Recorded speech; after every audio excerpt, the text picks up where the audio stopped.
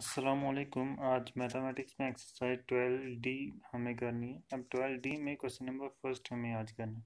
Question number first क्या कहता है, how much time has passed, कि कितना टाइम पास हुआ है। ठीक है, अब कहाँ हमें टाइम दिया होगा, जैसे हमारे पास फर्स्ट पार्ट है फ्राम 11:40 AM टू 12:10 PM। अब क्या कह रहा है, कहता है कि 11:40 AM से 12:10 PM तक कितना टाइम पास हुआ। ठीक है, वो हमें निकालना है।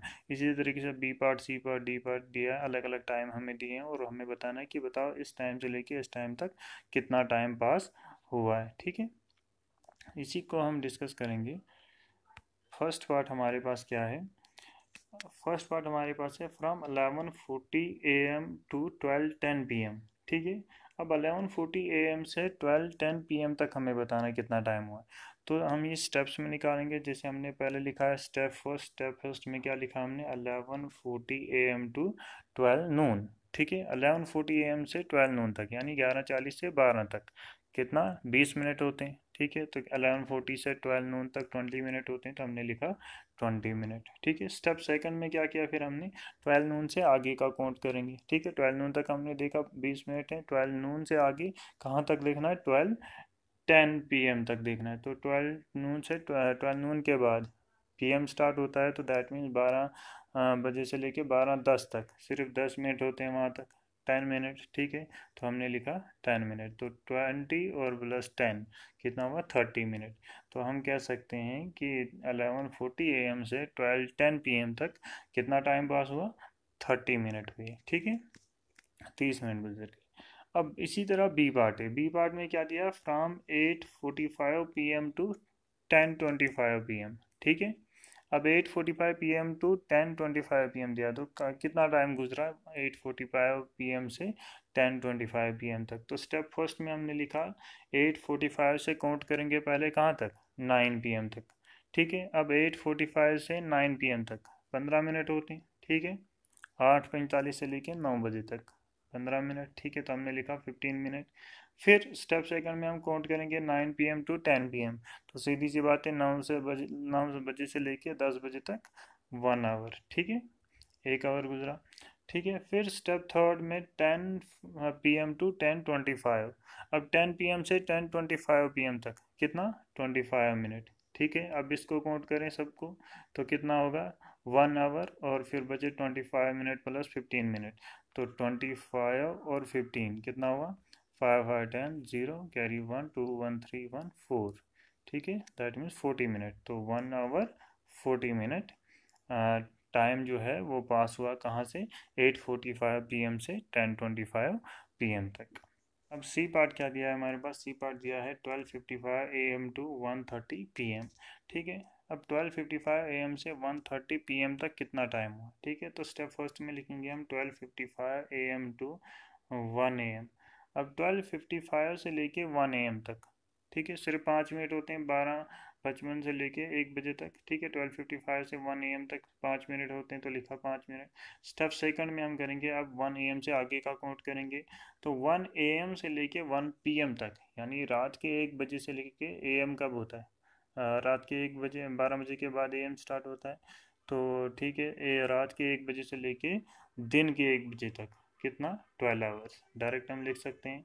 फिर 1 PM टू 1:30 PM, अब 1 PM टू 1:30 PM कितना होता है, 30 मिनट होते हैं। ठीक है, तो 12 आवर्स पहले हम लिखेंगे 12 आवर्स, फिर मिनट को काउंट करेंगे, 30 + 5 कितना होता है, 35। तो हम लिख सकते हैं 12 आवर्स 35 मिनट पास हुए, कब से, 12:55 AM से 1:30 PM तक। फिर डी पार्ट दिया, डी पार्ट में क्या है, 4:40 AM टू 4:40 PM। तो डायरेक्ट 4:40 AM से 4:40 PM तक, यानी रात के जो 4:40 हैं वहाँ से लेकर दिन के 4:40। तो हम डायरेक्ट लिख सकते हैं स्टेप फर्स्ट में ही 4:40 AM से 4:40 PM तक 12 आवर्स होते हैं, जहाँ जिसे हमने यहाँ पे लिखा 1 AM टू 1 PM। तो 4:40 AM से 4:40 PM तक कितना होता है, 12 आवर्स। ई पार्ट में हमारे पास क्या दिया है, 6:50 PM टू 2:30 AM। ठीक है, तो सबसे पहले हम कहाँ जाएं, 6:50 PM से 7 PM तक काउंट करें, सिर्फ 10 मिनट होते हैं 6:50 PM से 7 PM तक। ठीक है, फिर 7 PM से आगे का काउंट करेंगे, 7 PM टू 12 मिडनाइट, ठीक है, शाम के 7 बजे से लेके रात के 12 बजे तक कितना, 8 9 10 11 12, 8 9 10 11 12, तो कितना हुआ 1 2 3 4 5, तो लिखेंगे हम 5 आवर्स, ठीक है। फिर 12 मिडनाइट से कहाँ 2:30 AM तक हमें काउंट करना है, तो 12 मिडनाइट से आगे का काउंट करेंगे, कितना होता है 12 मिडनाइट के बाद 1 AM, फिर 2 AM और फिर 2:30 AM, यानी 2 आवर्स और 30 मिनट, ठीक है। तो काउंट करेंगे पहले 5 आवर्स और 2 आवर्स, कितने हुए 7 आवर्स। अब मिनट को काउंट करेंगे, मिनट हमारे पास यहाँ 30 यहाँ 10, 30 + 10 40, तो हम कह सकते हैं कि 6:50 PM से 2:30 AM तक कितना टाइम हुआ पास हुआ, 7 आवर्स 40 मिनट, ठीक है। फिर एफ पार्ट हमारे पास दिया है 9:15 PM से 12:20 AM, तो जैसे हमने अभी तक किया तो वैसे ही हम अब भी करेंगे। 9:15 PM से कहाँ जाएंगे, पहले 10 PM तक काउंट करेंगे, तो 9:15 से 10 PM तक कितना होता है 45 मिनट्स होते हैं, ठीक है। 1 आवर में 60 मिनट होते हैं, तो उसमें तो 15 मिनट्स पहले ही गुजर चुके हैं, हमें 9:15 से काउंट करना है, तो 9:15 से 10 PM तक कितना आएगा 45 मिनट्स आएंगी। फिर 10 PM से कहाँ जाएंगे, 12 मिडनाइट तक काउंट करेंगे, ठीक है। तो 10 PM से 12 मिडनाइट तक, 10 के बाद 11, 11 के बाद 12, तो दैट मीन 2 आवर्स, तो लिखा हमने 2 आवर्स। फिर 12 मिडनाइट से 12:20 AM तक, ठीक है, तो 12 मिडनाइट के बाद AM स्टार्ट होता है, तो 12 मिडनाइट से लेके 12:20 AM तक सिर्फ 20 मिनट होते हैं, ठीक है। तो हम क्या लिखेंगे, इनको जब हम एडअप करेंगे तो देखो हमारे पास 40, हमारे पास क्या दिया है 45 मिनट्स दिए हैं और 20 मिनट्स दिए हैं, तो जब हम इनको एडअप करेंगे तो कितना आएगा 5 और 4 + 2 6, 65 मिनट, और 65 मिनट कितना होता है 1 आवर 5 मिनट, ठीक है। 1 आवर और 5 मिनट, तो 2 आवर हमारे पास पहले ही दिए हैं, 2 आवर और ये 1 आवर ऐड करेंगे तो कितना होगा 3 आवर, और बाद में बचे 5 मिनट, तो वो लिखेंगे यहाँ पे 3 आवर 5 मिनट। ये था हमारा आज का मैथ का टॉपिक।